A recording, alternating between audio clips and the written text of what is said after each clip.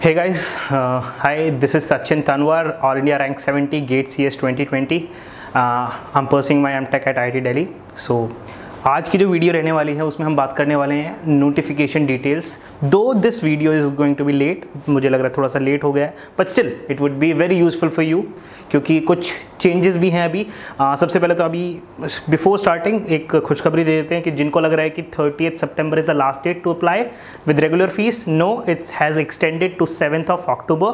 तो आप 7 अक्टूबर तक अपनी रेगुलर फीस जो यानी कि विदाउट लेट फीस आप अप्लाई कर सकते हैं आराम से. ठीक है, सो चलिए शुरू करते हैं वीडियो. ठीक है, तो आज हम जो डिस्कस करने वाले नोटिफिकेशन डिटेल्स, तो उसको हमने थोड़ा सा पार्ट्स में डिवाइड किया हुआ है. First of all, as you know, the conducting IIT is IIT Bombay. सो 2021 का जो एग्ज़ाम कंडक्ट करने वाली है IIT, that is IIT Bombay. Important dates की अगर मैं बात करता हूँ तो आपको पता है, अभी मैंने बताया है 7 अक्टूबर लास्ट डेट हो चुकी है अभी with regular fees which is 1500 for the male general candidates. Okay, apart from that, if you feel like आपने डिले कर दिया, अगर जो डिले पीरियड है दैट इज़ टिल 12 अक्टूबर, तो आपको 500 एक्स्ट्रा देना पड़ेगा, that is 2000. For SC/ST female candidate 750 is the regular fees. If you delay it then you have to पे 1250. ठीक है, so this is like important date. Apart from that, आपके जो change of, अगर आपको कुछ चेंज भी करना है आप अपने एग्ज़ाम से related with respect to the category, with respect to your change of city, with respect to your paper, सो वो आपका जो रहेगा 30 नवंबर is the date for that. 8 जनवरी 2021 आपका एडमिट कार्ड आ जाएगा. ठीक है, which you can download, and the examination dates would be 5th, 6th, 7th of Feb. Apart from that 3 और dates हैं which is going to be 12th, 13th and 14th of Feb. सो इस बार 4 की जगह 6 dates हैं हमारे पास जिस दिन exam होने वाले हैं. रीज़न आपको पता ही है, थोड़ा सा सोशल डिस्टेंसिंग भी अब ऐसा टाइम चल रहा है तो ज़रूरी हो गया है. सो हर एक डेट पे, सो दैट स्टूडेंट्स थोड़ा कम रहे, so that they can manage it properly. तो 6 डेट्स है इस बार हमारी एग्ज़ाम डेट्स जो मैंने बताया. ठीक है, 22 मार्च को अभी से थोड़ा धक धक होने लगेगा कि आपका रिजल्ट आ जाएगा. ठीक है, सो वो मत सोचिए कि रिजल्ट कब आने वाला, अपना प्रिपरेशन पे ध्यान दीजिए कि गेट का आपका एग्ज़ाम आ रहा है तो आप अच्छे से प्रिपेयर कीजिए. ठीक है, तो एक बार ब्रीफ में डिस्कस कर लेते हैं कि डॉक्यूमेंट्स क्या रहने वाले हैं जो कि आपको साथ में लेकर के बैठना है to apply for the gate exam. Okay, so first of all आपकी पर्सनल डिटेल्स रहेंगी, आपके कॉलेज की डिटेल्स रहेंगी. ठीक है, आपका एलिजिबिलिटी आपको भरना पड़ेगा. अपार्ट फ्रॉम दैट आपका डिसाइडेड होना चाहिए आपको कौन सा गेट के पेपर के लिए अप्लाई करना है, विच इज़ लाइक बहुत नॉर्मल होता है कि आपको डिसाइड कर लिया है. बट इस साल कुछ चेंजेस भी हैं जो मैं आपको थोड़ा आगे बताने वाला हूँ. तो गेट पेपर के रिगार्डिंग रहेगा आपकी एग्जामिनेशन सिटी. ठीक है, कौन सा आपको पिक करना है. You will be having 4 choices जो आपको बताना है कि आपकी कौन सी 4 चॉइसेस आपको रखनी है. ठीक है, उसके अलावा आपको स्कैन्ड कॉपी अपनी तैयार रखनी है कुछ डॉक्यूमेंट्स की, which is one of your photo, your signature and your valid photo ID, जो कि आपको जब आपका एग्जामिनेशन होगा उस दिन भी वही फोटो आईडी आपको लेकर के जानी है. They would match it. ठीक है, तो ये ध्यान रखना है, आपको वही स्कैन कॉपी आपको अपलोड करनी है. इसके अलावा जो रिजर्व्ड कैटेगरी है उनके लिए, या फिर पीपल सफरिंग फ्रॉम डिसलेक्सिया और PW डिपार्टमेंट से कोई है तो उनके लिए उनको एक्स्ट्रा सर्टिफिकेट भी अपलोड करना होगा. सो ये हो गई बात डॉक्यूमेंट्स की जो आपको ज़रूरत पड़ने वाली है while you will be applying for that. बात करते हैं थोड़ा सा एलिजिबिलिटी के लिए, कौन कौन से स्टूडेंट हैं जो कि एलिजिबल हैं. तो बहुत खुशी की बात है कुछ बच्चों के लिए और कुछ को थोड़ा सा डर भी लग रहा है. खुशी की उनके लिए जो 3rd ईयर स्टूडेंट हैं, क्योंकि अभी इससे पहले क्या हो रहा था, बीच में पहले भी होता था कि 3rd year students were eligible पहले, तो अभी हटा दिया गया था. This year 3rd year students are again eligible.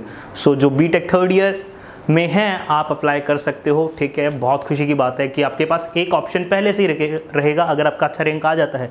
If you secure it good, या फिर आप प्रिपरेशन कर रहे हो तो आपके पास एक मौका और रहेगा उसको बेटर करने के लिए. सो बहुत अच्छी एक अपॉर्चुनिटी है. फॉर 4th ईयर या फिर जो बाद में है उनको थोड़ा टेंशन हो रहा होगा कि कंपटीशन बढ़ जाएगा, बट डोंट वरी, क्योंकि जितना आप अच्छा प्रिपेयर करेंगे उतना आपका कंपटीशन कम होता जाता है. Remember that. ठीक है, तो कोई भी, अगर मैं बात करूं किससे आप compete कर रहे हैं, जितना आप अच्छा प्रिपेयर करोगे उतना आपका कंपटीशन कम होता जाएगा. So just focus on your preparation only.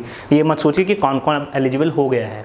ठीक है, तो अब थोड़ा सा बात कर लेते हैं. कुछ माइनर चेंजेस हुए हैं इस साल जो कि शायद बहुत लोगों को डर भी लगा होगा या फिर कुछ समझ में नहीं आ रहा है कि क्या चेंजेस हैं.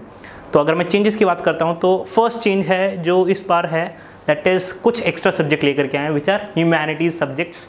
थोड़ा सा इरेलेवेंट है हमारे लिए क्योंकि हम कंप्यूटर साइंस के बारे में बात करने वाले हैं, ठीक है। बट स्टिल इस साल ह्यूमैनिटीज़ के लिए भी अपॉर्चुनिटी ओपन की गई है so that they can pursue there post graduation from the IITs, जो कि पहले नहीं होता था, विच इज़ रियली गुड, क्योंकि सभी के लिए होता है कि भाई सब चाहते हैं कि एक अच्छे कॉलेज से पढ़े, बट ह्यूमैनिटीज़ डिपार्टमेंट के लिए like less number of colleges are there, so they have like offered you this thing कि इस बार एक अच्छी अपॉर्चुनिटी है for those who are from humanities department, they want to do their post graduation from IITs, तो उनके लिए है।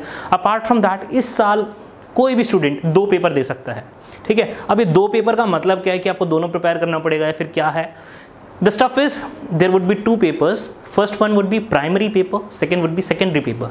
Primary paper है जो आप चाहते हो कि ये मेरी प्रायोरिटी नंबर 1 है, ये मुझे टारगेट करना है। सेकेंडरी पेपर जो आप एक्स्ट्रा एलिजिबल होना चाहते हो, because sometimes you want to be eligible for interdisciplinary branches also, तो उसके लिए आपका सेकंड पेपर हेल्प करेगा, ठीक है। तो ये 2 पेपर इस तरीके से रहने वाला है। तो कंप्यूटर साइंस की अगर मैं बात करता हूँ तो कंप्यूटर साइंस के साथ यू हैव एन ऑप्शन कि अगर आपको सेकेंडरी पेपर देना है, it's your choice whether you want to give और नॉट। अगर आपको देना है सो मैथमेटिक्स इज द ऑप्शन, कि अगर आप देना चाहते हो तो मैथमेटिक्स का सेकेंडरी पेपर आप दे सकते हो। So this is the pairing.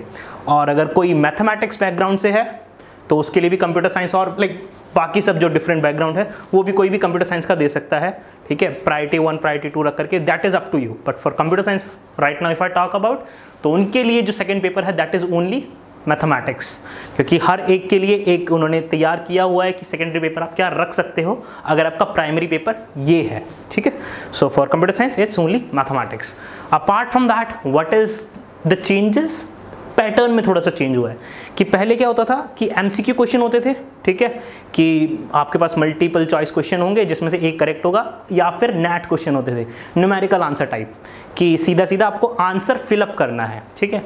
इस साल एक नई चीज़ आई है which is multi select questions, that is more than 1 option can be correct. तो इससे भी बहुत सारे स्टूडेंट डर रहे हैं कि अब क्या होगा, but the important stuff over here is कि इसमें नेगेटिव मार्किंग नहीं होने वाली है इस बार, कि 1 मार्क्स की भी रह सकते हैं MSQ, 2 मार्क्स का भी रह सकता है, और नो नेगेटिव मार्किंग।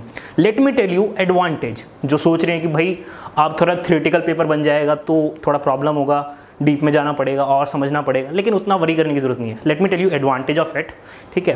तो पहले अगर आपको याद हो तो ये MCQ की फॉर्म में कैसे आता था कि आपको 3 स्टेटमेंट दिए जाते थे और उनके बेसिस पे ऑप्शन बना दिया जाता था कि S1 S2 are correct, S2 S3 is correct, S1 S2 S3 are correct. इस तरीके से कुछ कॉम्बिनेशंस बना करके 4 ऑप्शन बनाते थे, तब वो पूछते थे। यहाँ पे घाटा क्या होता था, अगर आपने सही दिया तो ठीक है, नेगेटिव मार्किंग होती थी, वो आपका अब नहीं होगा, क्योंकि मल्टीपल ऑप्शंस हैं, आपने सही लगाया तो मार्क्स मिल जाएंगे, नहीं लगाया तो कुछ भी नहीं मिलेगा, बट कटेगा नहीं, कुछ नेगेटिव नहीं होगा। पहले क्या था, गलत करते थे तो आपका नेगेटिव भी जाता था। So this is an advantage. MSQ को आप एक एडवांटेज के तौर पे ही लेना। और जो बच्चे सोच रहे हैं कि थ्योरेटिकल पेपर होगा, भाई देखो पहले भी आपके स्टेटमेंट वाले क्वेश्चन आते थे, आपको याद होगा, जैसे मैंने अभी एग्जांपल लिया, हर पेपर में आपको दिख जाएगा कुछ क्वेश्चन होते हैं हमेशा स्टेटमेंट वाले, जिसमें से आपको बताना होता है कि कौन कौन सी स्टेटमेंट करेक्ट या रॉन्ग है। तो वो अभी भी वैसा ही रहेगा, कोई ऐसा चेंज नहीं है, ठीक है। अगर मैं बात करूं तो पैटर्न में इतना सही चेंज है MSQ का। थोड़ा सा और अगर मैं बात करता हूं तो सिलेबस से रिलेटेड बात कर लेते हैं एक बार, कंप्यूटर साइंस में क्या चेंज हुआ है। घबराने वाला कुछ है ही नहीं। बच्चे सोच रहे हैं कि क्या ही ऐड कर दिया और क्या ही हटा दिया, ऐसा कुछ नहीं है। मेजर चेंजेस मैं आपको बता देता हूँ। फर्स्ट इज कंप्यूटर नेटवर्क्स, जिसमें से आपका नेटवर्क सिक्योरिटी पोर्शन हटा दिया गया है। काम आसान हो गया, ठीक है, बहुत आसान हो गया। और एक आधा कुछ टॉपिक होगा जो आपको लगेगा कि ऐड हुआ है बट वो नहीं हुआ है, वो आप नॉर्मली, अगर मैं बात करूँ एक आइडियल स्टूडेंट की मैं बात करना चाहूँगा, जो टॉपिक छोड़ते हैं उनके बारे में बात नहीं करेंगे।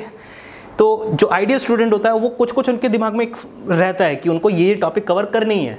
तो अगर आप वो कवर कर रहे थे, लाइक अगर मैं बात करता हूँ जैसे नेट था, नेट कभी भी एक्सप्लिसिट पहले ज़्यादा लिखा नहीं जाता था, नेटवर्क एड्रेस ट्रांसलेशन, बट इस बार एक्सप्लिसिट मेंशन है। तो चीज़ों का इस बार सिलेबस में एक्सप्लिसिट मेंशन किया गया है, ठीक है। पहले इम्प्लाइड होता था कि आपको जब बोल दिया तो मतलब इसके अंदर ये जो भी सब पार्ट्स आता है वो आपको पढ़ना चाहिए। इस बार एक्सप्लिसिट मेंशन किया है, तो इस वजह से कुछ बच्चे सोच रहे होंगे कि ये भी आ गया, ये भी आ गया, नहीं, वो सब सेम ही है, ठीक है। बट आसान क्या हुआ है कि कंप्यूटर नेटवर्क्स में से नेटवर्क सिक्योरिटी हटा दिया गया है। अगर मैं बात करता हूँ कंपाइलर डिज़ाइन की, तो उसमें एक टॉपिक ऐड हुआ है। बहुत सारे फिर सोचेंगे कि यार ये तो प्रॉब्लम हो गई, बट नहीं। कंपाइलर के अंदर आपका कोड ऑप्टिमाइजेशन का सेक्शन ऐड हुआ है, उसके अंदर भी उसके फर्दर सब टॉपिक्स होते थे, जो कि एक्सप्लिसिट मेंशन करके आपको लगेगा कि एक्स्ट्रा टॉपिक आ गया, बट नहीं, वो उसी का पार्ट है। तो कुछ ऐसा डिफ़िकल्टी वाला काम नहीं है। और अगर मैं आपको बताना चाहूँ कि ये ऐड होने वाला भी चीज़ इतने डिफ़िकल्ट नहीं है, क्यों? क्योंकि कुछ ईयर पहले ही इस टॉपिक को हटा दिया गया था, कोड ऑप्टिमाइजेशन को। तो यानी कि उससे पहले होता था, तो यानी कि आपके पास प्रीवियस ईयर क्वेश्चंस भी उस टॉपिक के अवेलेबल हैं। सो ये आपका फ़ायदा होगा। यहाँ पे इतना वरी करने की ज़रूरत नहीं है कि आपके पास क्वेश्चंस भी नहीं है या फिर कैसे प्रैक्टिस करोगे, क्योंकि नया टॉपिक आया, ऐसा कुछ है ही नहीं। क्वेश्चंस भी अवेलेबल है और पहले भी पूछा जा चुका है। और कोड ऑप्टिमाइजेशन बहुत आसान सा टॉपिक है जो आराम से हो जाएगा। थोड़े थोड़े और हैं कुछ सब्जेक्ट में चेंजेस, जो कि सिर्फ एक्सप्लिसिट मेंशन की वजह से हैं। कहने का मतलब है कहीं पर आपको दिख जाएगा कि ये टॉपिक आप कवर करते थे, लेकिन इस बार उसका नाम एक्स्ट्रा ऐड हो गया है, जो आप पहले नहीं देखा होगा। जिन्होंने पहले, अगर मैं ये 2019 से पहले या फिर 2019-20 वाला एग्जाम की मैं बात करता हूँ, तो इससे पहले वाले सिलेबसेस में आपको दिखेगा कि कुछ एक्सप्लिसिट मेंशन नहीं थे। एक्सप्लिसिट मेंशन का मतलब है कि डायरेक्टली नाम मेंशन नहीं किया गया था कि ये पूछा जाएगा। बट जब आप सब्जेक्ट की बात करते हो, कुछ रिलेवेंट सब्जेक्ट टॉपिक्स की बात करते हो, तो आप उनको कवर करते थे। इस बार बताया गया है कि ये भी पूछा जाएगा। तो बस इतना सा डिफरेंस है। तो इस तरीके से आपका एक छोटा सा नोटिफिकेशन मैंने आपको बिल्कुल ब्रीफ में बता दिया गया। Thank you guys for being there, lovely audience, thank you.